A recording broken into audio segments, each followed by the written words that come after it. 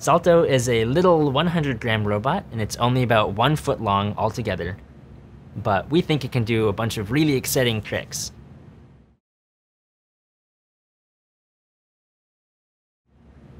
I've been working on Salto for almost 4 years. It's been so much fun the whole way through.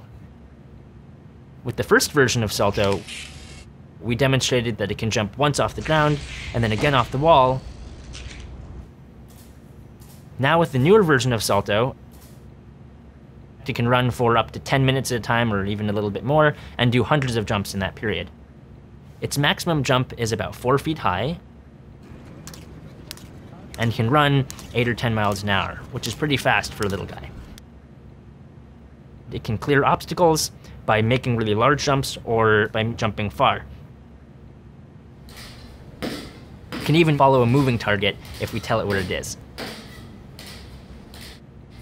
The robot can also chain these maneuvers together so that it can jump up onto things and clear obstacles very quickly.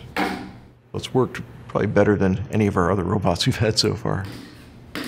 These fast accelerations let us move on surfaces where a conventional robot would just fall right off.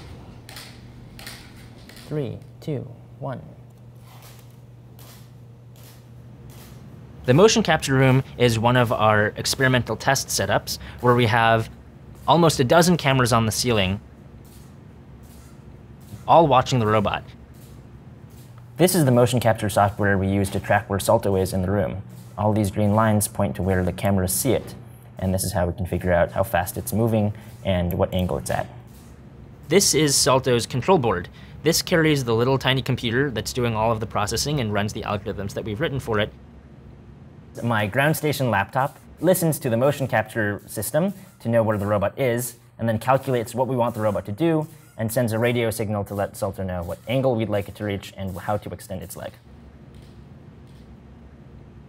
You'll see it tilt over forward so that it will bounce up onto the platform. Then in the air, it will redirect itself backwards, so it will jump off of that platform onto the one behind it, so that it can get to the spot it needs to very accurately.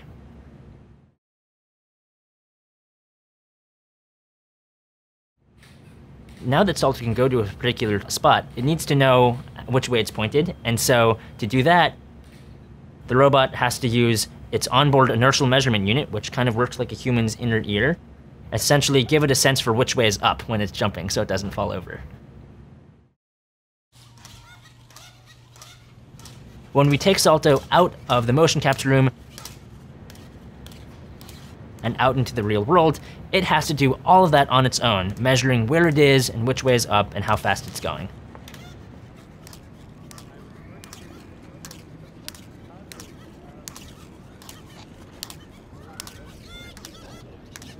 Next, there's a lot of things that we'd like to get Salto to work on. We'd like it to move on more complicated surfaces, besides things like concrete or wood. Maybe there are things like grass or gravel. There's lots of things one can do by adding on pairs of legs or adding on arms. So we would extend Salto to add ability to, for example, grab onto branches to land and launch from those things. There's lots of things that go into making the robot work, and all of them have to work together. The leg mechanism, and the algorithms, and the control, and me as the person with the joysticks. And when I can get them all to work together and get the robot to go places, it's super exciting and really fun. 3, 2,